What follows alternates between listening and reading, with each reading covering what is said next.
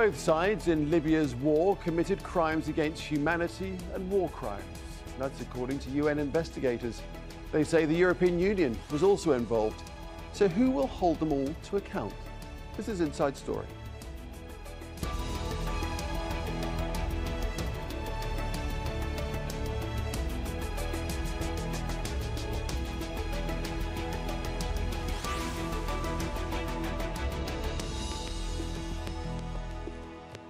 Hello there and welcome to the programme. I'm Nick Clark.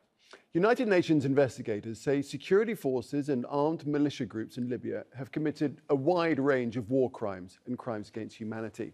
They say they have evidence of abuses carried out against Libyans and migrants stranded in the country. Commissioned by the UN Human Rights Council, the panel also accused the European Union of aiding and abetting abuses by sending support to Libyan forces. UN investigators documented hundreds of cases of murder, torture, rape, enslavement, sexual slavery, arbitrary detention, extrajudicial killings, and enforced disappearances. They found evidence that Libyan authorities curtailed rights to assembly, association, expression, and belief in order to ensure obedience and punish criticism against their leadership. And the panel said support given by the EU to the Libyan Coast Guard to intercept migrants across the Mediterranean Sea led to violations of human rights. Well, Libya has had two governments since 2014. A UN-led ceasefire in 2020 created hopes for peace, with both sides agreeing to hold elections. Abdulhamid al-Libibi has been the interim prime minister of the UN-recognized government of national unity since 2021. He was supposed to be replaced after elections in December that year, but the votes never happened and has been postponed indefinitely. Tensions escalated between rival governments after the Tobruk-based parliament appointed Fattah Bashagha as the prime minister.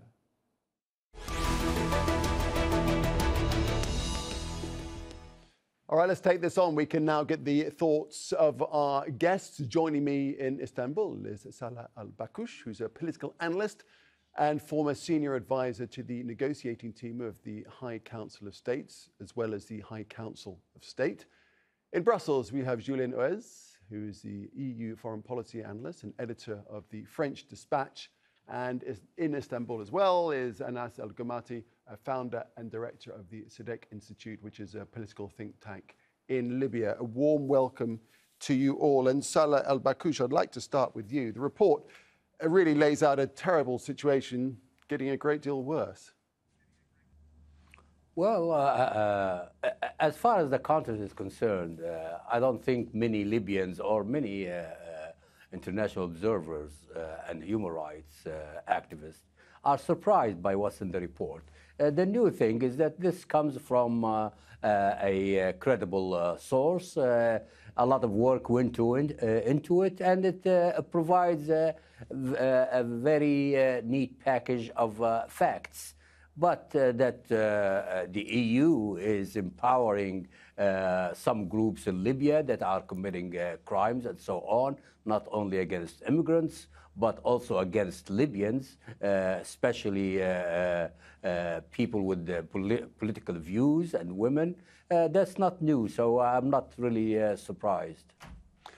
Julien, we'll come on to the criticism directed at the EU in a couple of minutes. But first of all, in general terms, this report, how serious do you think it is? I mean, I think anything that describes any form of human rights abuse is incredibly serious in general. Whether, as Chaloka Bayani, you are not accusing the EU and the member states directly, if you look at our fundamental values, of which human rights and human dignity are part of, it's very serious to hear that any funding, any equipment, and anything provided by the EU is going to actually fund these. And it raises questions of where are we in terms of accountability on the support provided to achieve a mission that's not being achieved. And on top of that is being abused and misdirected to cause human suffering. And I don't think I need to exactly underline that I don't think anybody in the EU would be happy to hear that the funding being provided by the EU is being used to harm Libyans or migrants of any kind, and it's an awful thing to hear. Right. Of course, we must make clear that the report isn't suggesting the EU is committing human rights abuses, but it points out that the EU funding is aiding and abetting human rights abuses. So, Julien, just tell us a little bit more about how that might be happening. I mean, there's always a risk when you're providing funding outside of the EU, where there are different regulations, there are different processes for tracking expenses, and on top of that, when there are weaker governmental structures. I mean, Libya's has been in a very tough situation for a while now, and the problem is that when there are weak governance structures and when there are weak institutions, which is de facto the case here, it's much harder to accurately track where funding and equipment and material is being sent, where it's being used, how it's being used, and what the goal is, because it's very easy to wave one hand on one side and take everything with the other. And it shows that what needs to be done is that the EU needs to increase its accountability and perhaps gets more involved in the processes on the ground to make sure that the funding is being done. However, there should be one quick clarification on this point, though, is that according to Peter Stano, at least, who's the lead spokesperson for the EU External Affairs, the claim of the Commission is that the money is not being physically given to partners in Libya. It's actually being allocated and then utilized by international partners, including the UN. So we need to go through the entire report with a fine-tooth comb and look at where the problems are, where the money is going, and where this tragedy is coming from. Yeah, Anna, so where do you stand on this? So it's interesting what Julien was talking about there, that Peter Stano, the European Commission spokesman. If you just go through what he says, he's refuting these claims that our money is going to finance the business model of the smugglers or of those who are misusing or mistreating people in Libya. He says, the spokesman says, it is quite to the contrary. Most of the money goes in order to take care of these very people, the migrants. How do you assess the whole situation? How do you assess the EU position in all of this? Regretful, to say the least. I think nothing could be further from the truth. If you go to the report itself, it talks specifically about members of the Libyan Coast Guard, such as Bija, a well-known human smuggler who has now been part of the Libyan Coast Guard formally as part of that formal institution. So he's definitely received institutional funding and institutional material from the EU. But the report actually details that it's the relationship between the EU on the one hand, the Libyan Coast Guard, and then the trafficking networks that work at the heart and have compromised the work of the Libyan Coast Guard, not only for the last year, but for the last several years and over several governments. And I think that's where this report, for me at least, doesn't even go far enough. And one of the reasons why it doesn't go far enough is that if you look into the very details and the methodology of this report, it says that for a fact-finding mission that wasn't able to go and access detention sites in Libya, wasn't able to access southern Libya, which is the point of departure for a lot of migrants and refugees who first enter into the country. This report wasn't able to even to establish the hardest facts on the ground, so it doesn't go far enough. And it's only able to assert things that it absolutely knows on paper.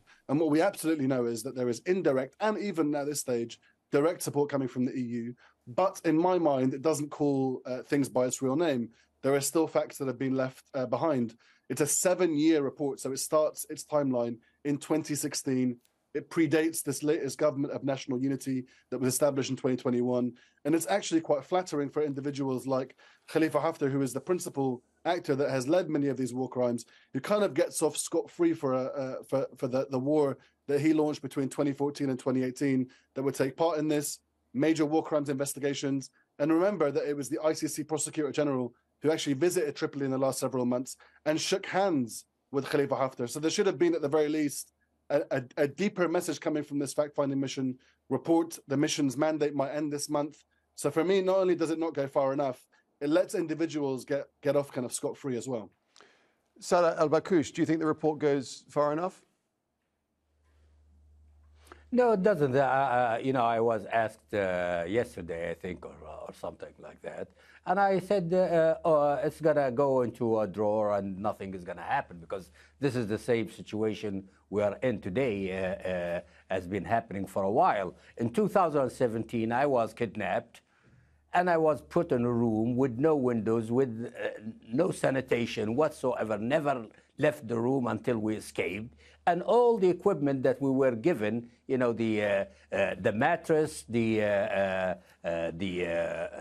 other stuff in there, was marked with the International Organization of Migrants and so on, and the compound we figure out later on, it was a legal immigrants station. So this is known. Italy knows where the money goes, and it knows who are these people, who these people are. So there is nothing mysterious about, well, you know, there is a government and the government has no institutions and it's very hard to know where the money goes. Italy knows. As part of the EU, there is no EU policy towards Libya. France is doing whatever Egypt and the UAE want, and Italy, as long as you stop the immigrants and keep INI in place, we don't care. So that's the way it goes. That's the bottom line, is it? Lay out for our audience, if you would, in that case, why it is that the EU would be enabling this situation. What is their end goal? Remember, everybody remembers the EU's operation to stop illegal arms shipments to Libya. And Stephanie Williams called it a joke. So this is another joke, this assistance to immigrants and so on, that is done in the name of the EU and so on. Nobody knows what goes on with this money. Some countries, Italy, provides to some units of the government in Tripoli, and we know that these units are under the protection of some other groups that are very unsavory. Italy knows that, the Europeans know that, but they have no policy on Libya. That's very clear since 2011. And Julien, this is all done with the intention of stemming the flow of migrants into Europe.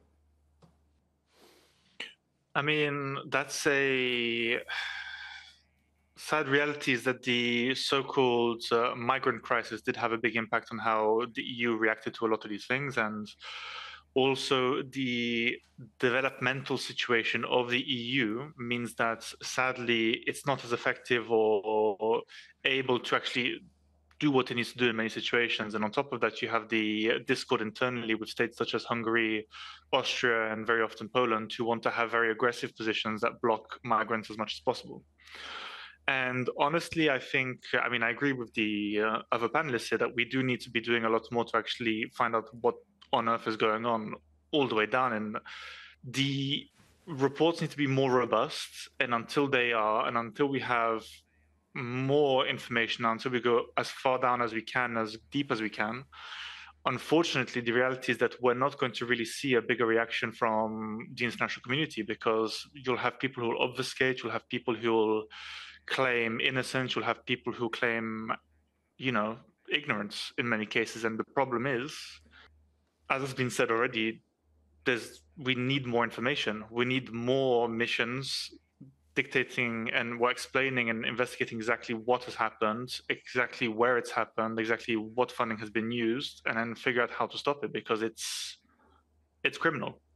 And it's in many ways, it's negligent that the people working in Libya have allowed this to happen. That's funding and equipment is being used to commit what are very rightly being called crimes against humanity and crimes against migrants. And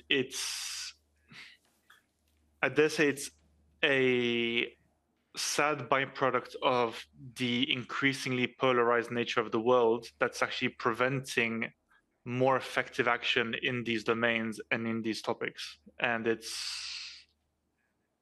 there's no words to express how awful this is, no matter how much we try, honestly.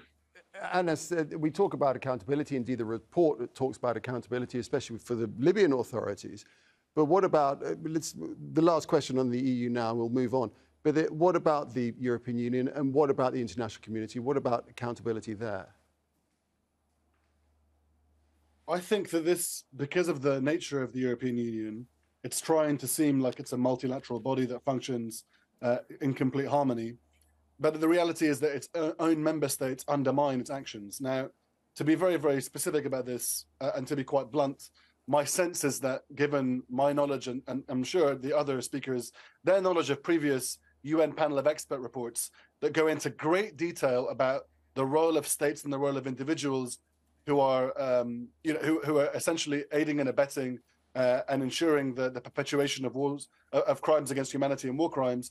This report is far less in substance and far less in detail to the other reports. So it's not a question that other reports were lesser and this is the kind of the pinnacle. This is a lot less, a lot lighter in my view. So my sense is that someone is dragging that pen. And the reason is that it comes on to what Julien was saying around we're having to go further and further deeper. Well, the fact is the further that you go and the further that you investigate, you find that in Libya's case, that you're looking into the activities of states and not just some petty thugs and some two-bit criminals that have been supported by the EU, but actually member states and UN Security Council members that have actually been involved in these crimes. Now, Julien has rightly pointed out that the international community is divided. I mean, certainly when you look at the UN Security Council, Russia and the US, their position is divided. But let's not go so back in the past. In 2019, both of those states gave implicit and explicit green lights to Khalifa Haftar. The Trump administration gave Khalifa Haftar a green light to commit the war crimes they're now investigating. And Russia's Wagner group that are detailed in this report, who continue to maintain their presence on the ground, were activating and operating and actually conducting many of those war crimes that are actually detailed in this report. So whether we live in a divided world in 2023 or a unified world in 2019, the very same things happen. Now, because it falls short of being able to call these abuses by their name, I have absolutely no faith that the UN Security Council members themselves or EU member states are going to do anything to actually look to call for any kind of action to right those kind of wrongs, because righting those wrongs requires not only the kind of soul searching to look into what's happening in Libya, but it requires those member states to be honest about their own actions. Many of those member states are still acting on the ground. So that's why I say that there's, and I began this by saying that someone is dragging that pen. It hasn't gone far enough, because if it went any further, we'd find the names of the member states of the UN Security Council and other individual member states of the EU that our other two panelists have already detailed. So for me, this is just the tip of the iceberg. Do you think, and as it will go further down the line? Absolutely not. If the trend continues in the way that we've been looking at it over the last several years, and Libya should be looked at as the kind of example, the petri dish, if you may, of where states are experimenting in not just brutal war crimes and crimes against humanity, but they've perfected this, they've mastered the art of doing it through plausible deniability. You don't have to go there yourself. You can hire some two-bit militant and militia to do your work for you, or you can hire mercenaries, but no one sends formal militaries there. No one sends in the weapons that were used to kill on official planes carrying the flags of their own countries. They use smugglers to do this. I mean, Libya is a smuggling capital. The smuggling networks that we're talking about are actually used by members of the international community. So again, they've perfected and mastered the art of plausible deniability, so that when we get to the critical stage of saying, how could this happen and who is responsible, they can put their hands up and say, well, it wasn't us, and you have no proof, no definitive proof or direct proof of being able to say it. And that's what this report done. I mean, it's that mastering of that kind of art of warfare that has broken the back of these kind of fact-finding missions that, as Salah mentioned already, it's either going to go into a drawer, or you can pull out last year's version and go, blow off the dust and give it to me again. Because the same individuals that are there, that are being detailed as war criminals today, they're having their hands shaken by the ICC Prosecutor General Shook, the man that is responsible for so many of these war crimes. He shook his hand. The UN envoy last week on French television said that he would support a candidacy for presidency by an individual that is detailed as being a war criminal in this report. So I don't think that we're going to get there's nothing positive to come from this. It is drastic, to say the least, but calling things by their real name is only the beginning, and you have to continue to do that. All right, well, let's turn focus specifically within Libya itself, because the report does talk about how the authorities there have committed a wide range of war crimes and crimes against humanity. And the point is, Salah, and that's what all of you have been alluding to, that nothing is going to change until the political situation within Libya does and stabilizes. Of course, but how would the situation stabilize when you have things that make Libyans lose faith completely in the international community? I give you two examples. A few days ago, we saw a picture of the Undersecretary of State of the U.S. shaking hands with Khalifa Haftar. Khalifa Haftar, the panel of experts, this report, many reports talk about what he did. He was indicted in a U.S. federal court. Not only that, 3 years ago, the mayor of Benghazi was kidnapped, and everybody condemned the act. Few months later, there was a picture declaring that Haftar has decided to release him. Nobody knew where he was. Nobody talked about it. And now Batheli talks to France 24, I think, or somebody, and he says, well, Haftar has to be allowed to run for president. So what would the Libyan people do? They just lost faith in the international community, and I think right now they may really consider basically keeping the way things are better than the consequences of letting Batheli, who's now backtracked on everything and decided to use what's the so-called powers on the ground to initiate elections. The powers on the ground is another name for these people that are in the report. Julien, the point is that nothing will improve until the political situation does, but how do you resolve this political impasse between the two sides, and how much responsibility can we keep leveling at the international community? Because it is an incredibly challenging situation. It is incredibly complex. There is no easy answer, as we've been talking about and alluded to. There is no easy answer, it's true, and you're entirely correct. And there's also a question, and I've had this discussion with several colleagues actually, about how there is always this wish in the Western world and in the European Union to take a more active role in helping guide states, allied states and states in trouble through their political developments.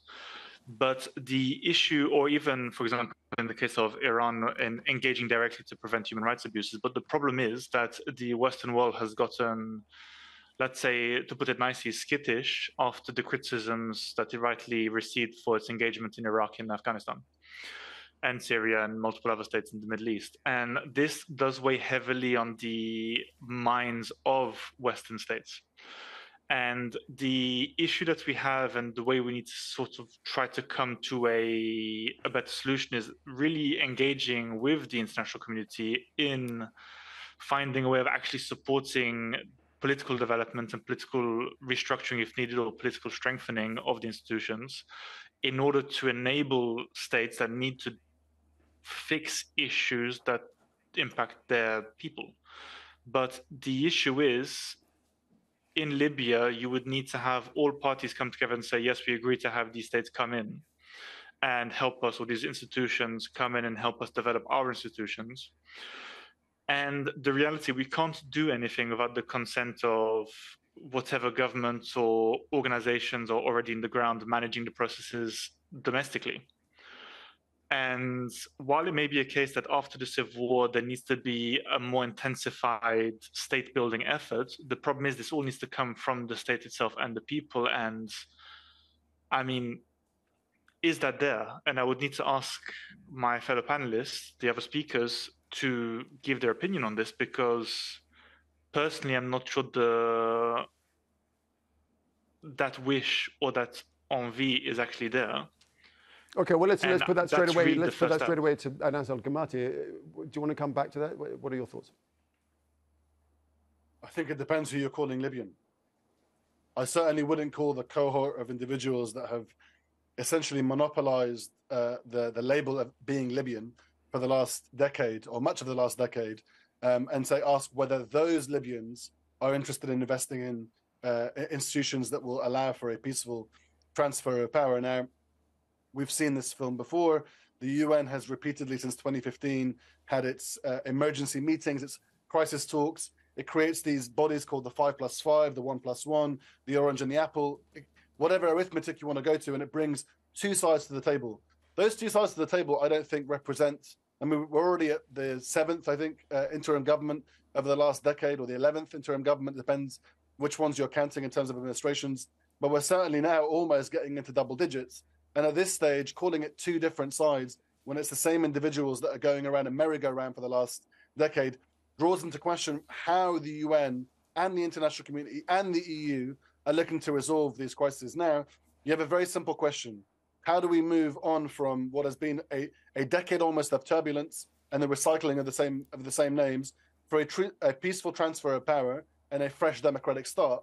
Well, the same individuals that have been around for the last 10 years, they've had the tools to continue this game. And the UN and the EU continue to give them tools.